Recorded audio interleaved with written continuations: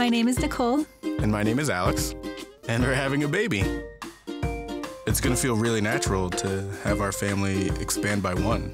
Alex and I have a really strong connection, so I think our family will be really close. But the entire house is 912 square feet. Oh, it's not a big space.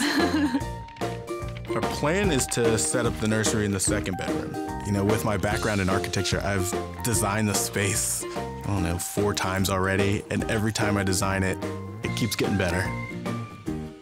It's great that Alex is really thinking about the functionality of the room. But I also want to make sure it feels warm and fun. Family photos and things from our travels, things that make us unique as a family. So it's not only about the furniture you buy. It's not about the size of the room. It's about filling the space with love.